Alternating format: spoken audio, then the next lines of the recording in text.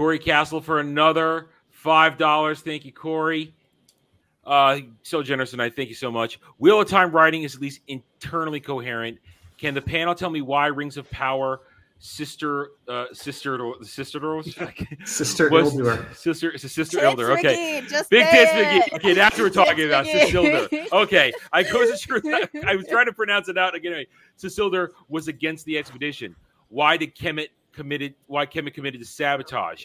I know I can tell you one thing. Let me comment first on that. I would say that there was definitely more dialogue in Wheel of Prime, and what dialogue we got in Rings of Power was incoherent. It was definitely incoherent in Rings of Power.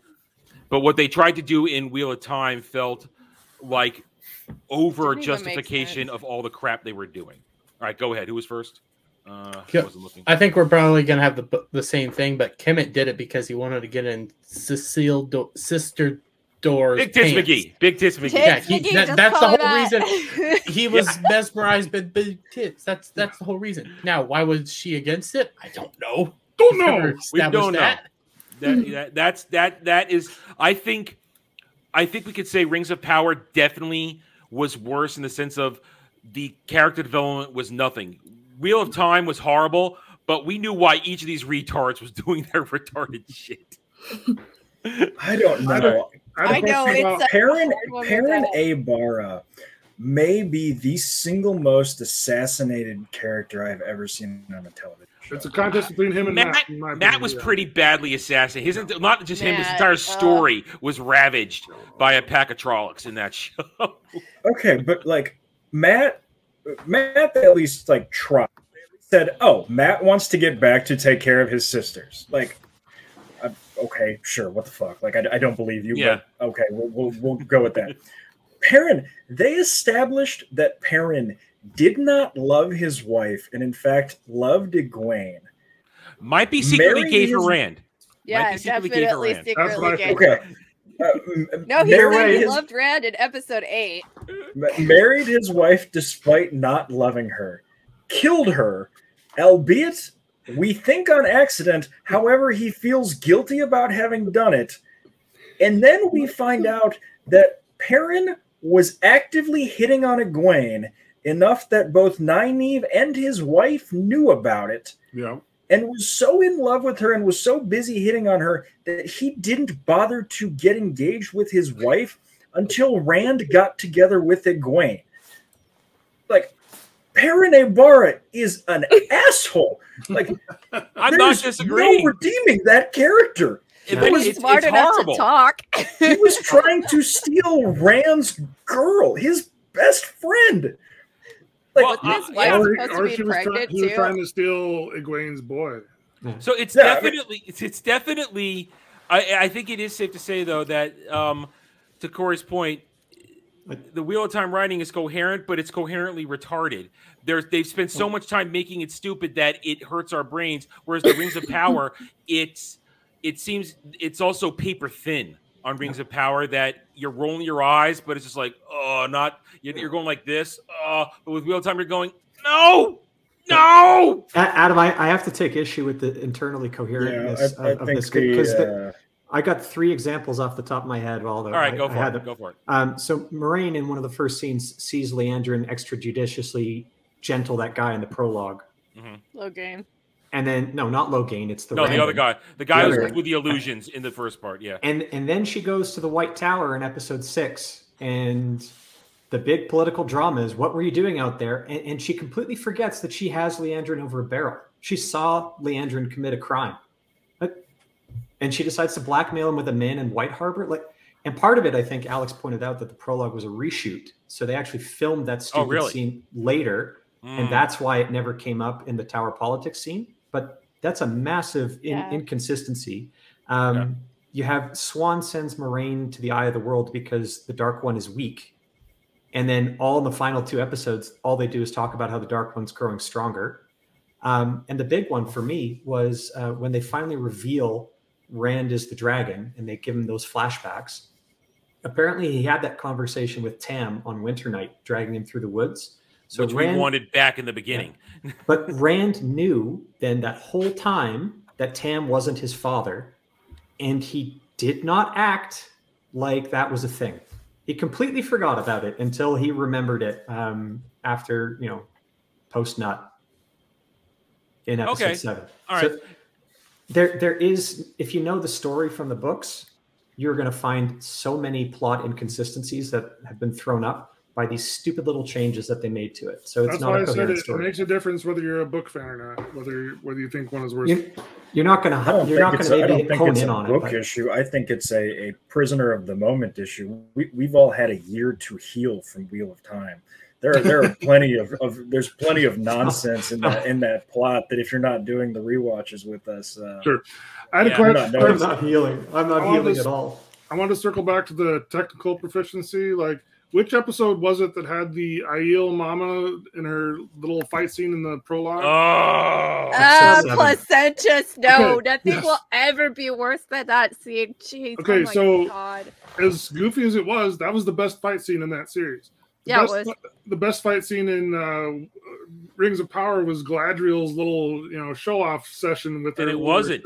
Cave it Troll. wasn't. We spent 30 minminutes breaking that down on how bad it was. It was horrible.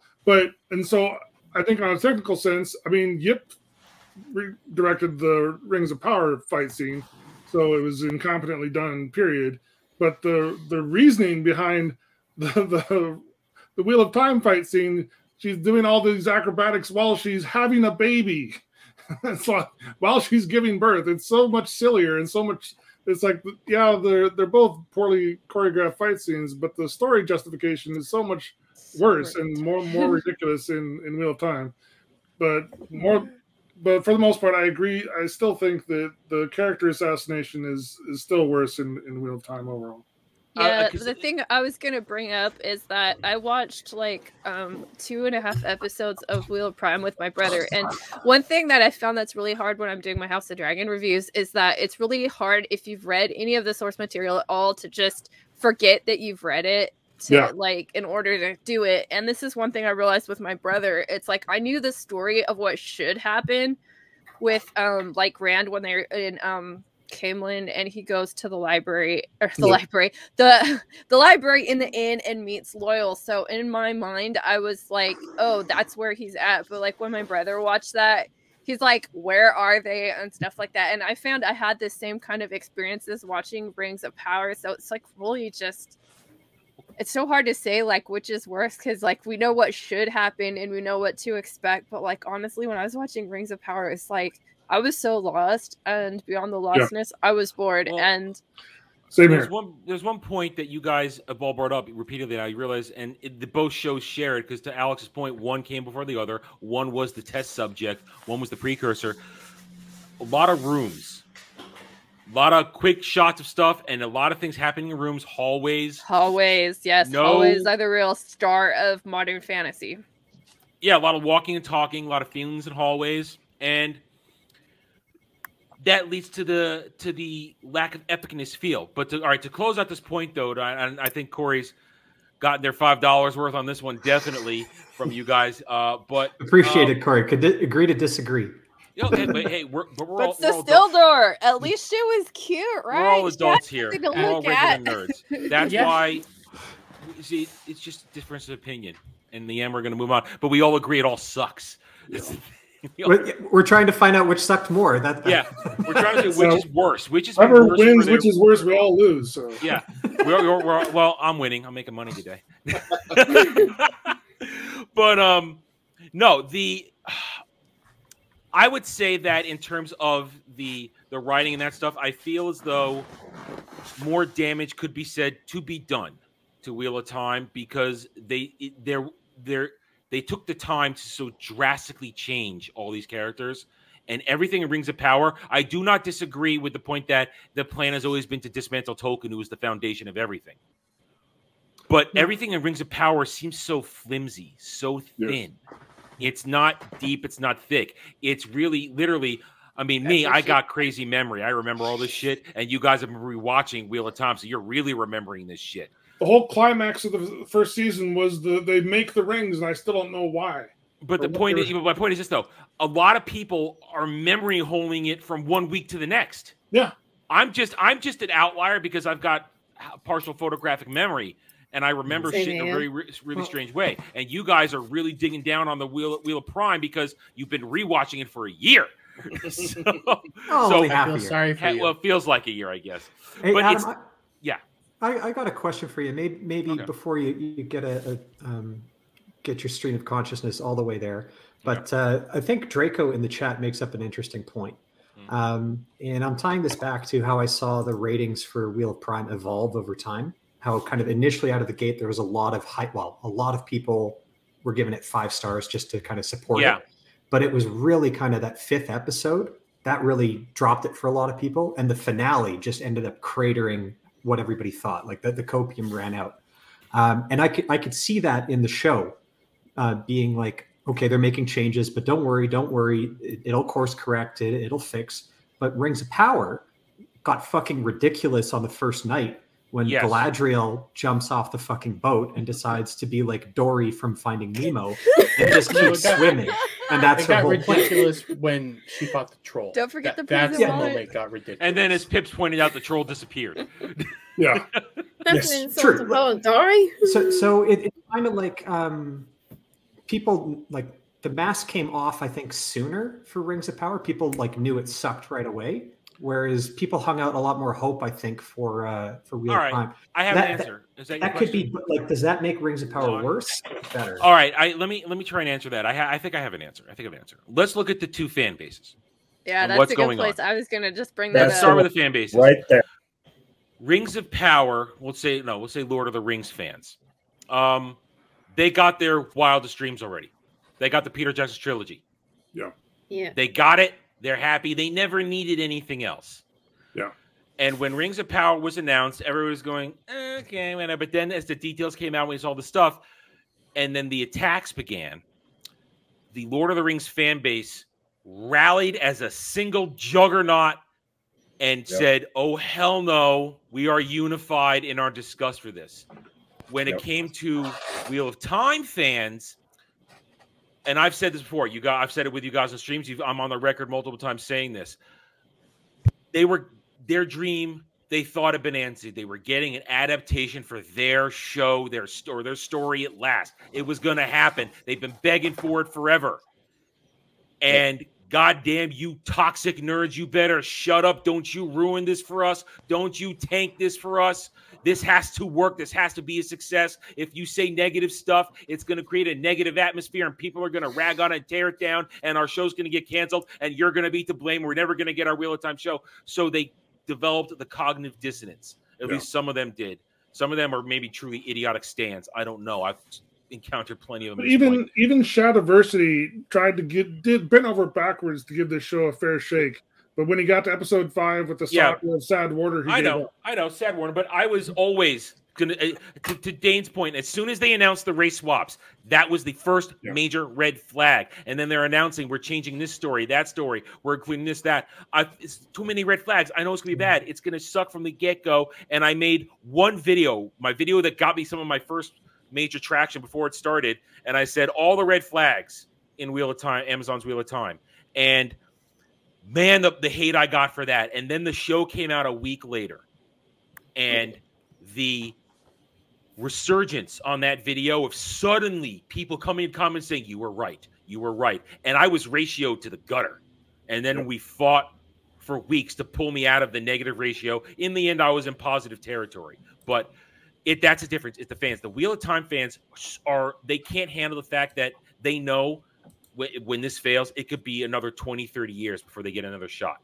Good. With Lady B. Lord of the Rings. Oh, sorry. When Lord of the Rings, I knew it wasn't going to be great. The moment they announced it was going to be a TV series, I was thinking, no matter how much money you throw at it, it's still going to look bad on TV, no matter what studio it is. Unless you have a big Hollywood budget behind it, it's not going to work as a TV series. And I was absolutely spot on, even though I wasn't obviously thinking of all the stuff that they threw in with it at the time. All right, Lady B, go.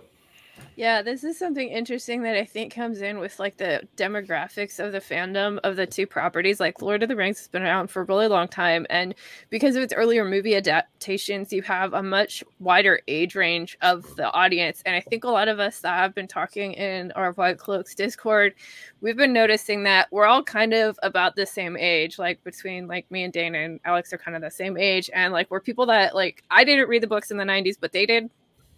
And it's kind of all a certain age. And then I think like the people now that are liking the show, it's like they read the later, if they did read anything, it's like they're the Brandon Sanderson fans, and they're the like more vocal, angry, like Gen Z, like Tumblr and Twitter and TikTok kids. And so like the vitriol that comes out is so much worse, and they're like willing to like rally around the whole racist, sexist isms kind of stuff, while Lord of the Rings has more of a wide age range. So like those voices, those younger kids that complain about this stuff, they're like a little bit like they can turn down the volume on those people because the older fans will come in where like Wheel of Time didn't have that. What do you think about that, guys? Like you? I think there's a great point to be made about the fan bases, and I think you all three of you have kind of made it. But because I think there's an additional level, which is Tolkien got big in the United States of America in 1964. Yeah. Like we're talking about a generational identity. Like a lot of the younger fans, their parents were reading Lord of the Rings to them. So it's a generational love. It's also somewhat of a national identity in the sense that the Americans love them some Tolkien to the point that it's almost a cultural point of pride. And then I think the other point is Tolkien fans in general are just old and crotchety. Like, Wheel of Time. Like a lot of people got into Wheel of Time because it's like, oh, here's this like positive. Like, female-friendly, like fantasy series, whereas the Tolkien fandom has none of that shit. Get off my lawn. Yeah, it's like the fuck off all right, Dermy, go. Sausage fest. So I have 2 points because we're dealing with the fan base thing here, and part of this actually bolsters the Wheel of Prime argument, and that was because of what happened to Wheel of Prime. People like Disprove, people like the White Cloaks, people like you guys became more prominent, more there, and then like Disprove started talking about Rings of Power, and he said the only reason he did that was because of Wheel of Prime. Yeah. Secondly, quit hating on Gen Z. I'm right here. But when it comes to Tolkien, like what happened with Tolkien was Tolkien created this world, very unique, very different, very words I can't think right now. But throughout that, you became closer to Tolkien, and a lot of his fans held on to the idea that, hey, you need to protect Tolkien because Tolkien protected it for as long as he could. So when Christopher passed away, the fans stepped in to protect Tolkien's work. And when they see somebody take it and do a bastardization, whether that's The Hobbit, even because I have criticisms even of The Hobbit, fans come out in force and get pissed. So when the fans came out for Rings of Power, that wasn't just Rings of Power fans that spoke up. That was Wheel of Prime's fans coming out to defend something that they might not have a connection to, but they see the writing on the wall, and they're like, "We're not going to let this happen again." There's a huge overlap between the two franchises. Yeah. I mean, most people who've read Wheel of Time have read Lord of the Rings and probably did it first. I know for me, C.S. Lewis and Tolkien, that's kind of where I got to start. Terry Brooks, David Eddings, and it actually took me till I was about 16 to start on Wheel of Time. I did Eddings before I did Robert Jordan. Yeah. So. Me too. I mean, I just read Wheel of Time like a few months ago. She's a newbie. I'm a newbie. As far as if we want to differentiate, I think, between the fan bases, Alex made a really good point in that there is a lot of lefty stuff in Wheel of Time, right? It got its start with like, this has got a female Gandalf. It has a prominent role for women. Who would have known that, only fast forward 30 years. Hey, Steve. Hey. Only fast forward 30 years and all of a sudden, Robert Jordan isn't progressive enough.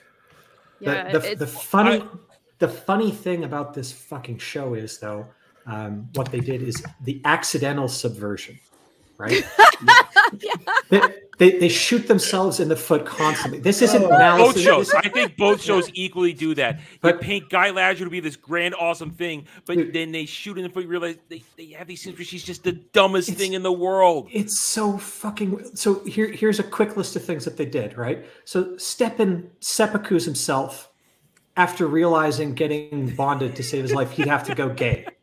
Yeah, you want to go gay? No, gay. Dead. Right? They undermined Aes Sedai power levels. They say Aes Sedai can like win a fight here or there, and then they get chased through by the King of Gildan's people, and then end of the series, 5 untrained chicks destroy like 10,000 Trollocs. I know. And Eve is in God mode at the end of that. Yeah. All right, real quick. Welcome, Steve. Tells the truth. Prophet of the Dragon. Hey, sorry I'm late, man. No problem at all. We're happy to have you here. We were hoping you could make it. All right, why don't you dive in? Have you listened to anything we've said so far?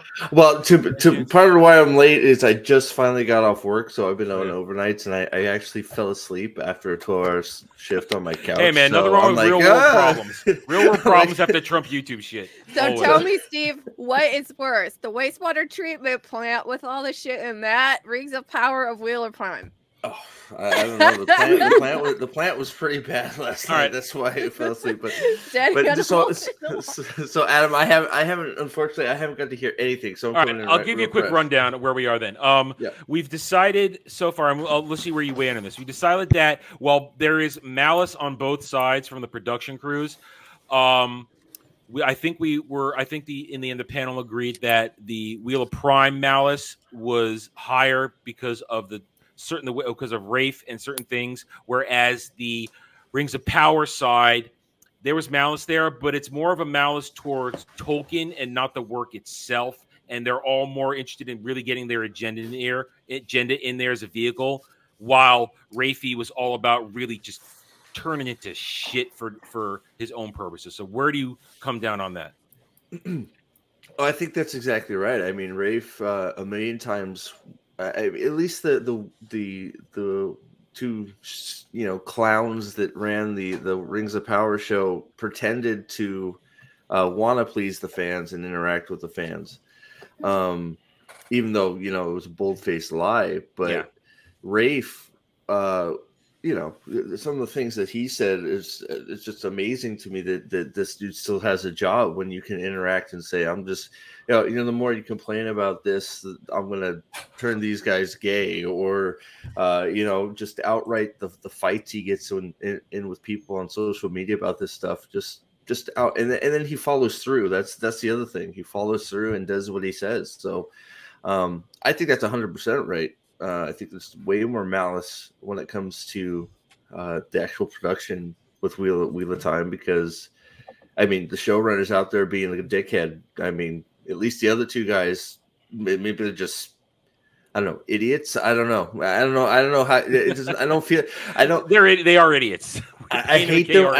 I hate them because what I watched with my eyes, but I don't feel like they did it on purpose. Is that? I mean, even though they did it on purpose, I don't. You know what I mean? It's different because it's something about bad reboot. We know that they're all idiots and they will trash everything, but they're doing it just to get more powerful in Hollywood, not because they get off on it. There's a distinct feeling that Rafe is getting off on what. Oh, he's absolutely getting. No, that's exactly. I know. Do you guys remember when they talked about the little girl that sees the Shantan chips coming in, and it's like this? They literally cause a tidal wave and kill this innocent child on the beach. And what did they say about that, Dave? Do you remember? It was horrible. Fuck that little girl. Yeah, that's literally what he said on his Twitter. So I want to raise a quick point. This is going back to the subreddit on White Cloaks, but right around the middle of this, people started looking back at not just what Robert Jordan wrote in his story, but also he gave a lot of interviews, and there was one in particular where he talked about fan fiction, and towards the end of it, he notes that the one thing he really hates and can't abide is the KS/erotica fan fiction that uses his characters, right?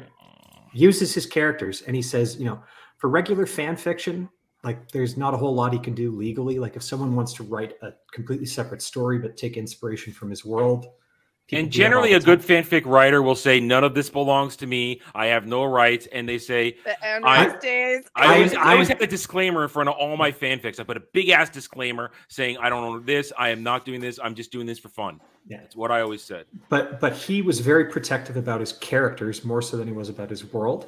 And he was basically saying, if I find out that you are making erotica using my characters, I will come down like the hammer of God on you. They'll fire that shit. And then we get the leaked script, the first draft or whatever from Rafe Judkins, and in it there is a grotesque scene with Rand finger banging Egwene, and it immediately led to speculation on our Reddit that Rafe was probably one of those people who in 2002 was trying to publish erotica fanfic of Wheel of Time on the internet, and Robert Jordan came down on him. And this is now living out the grudge. Wow. That's how much malice we actually felt. And that was a believable story because what else could motivate somebody to do this to This Robert is a great Jordan's work? window.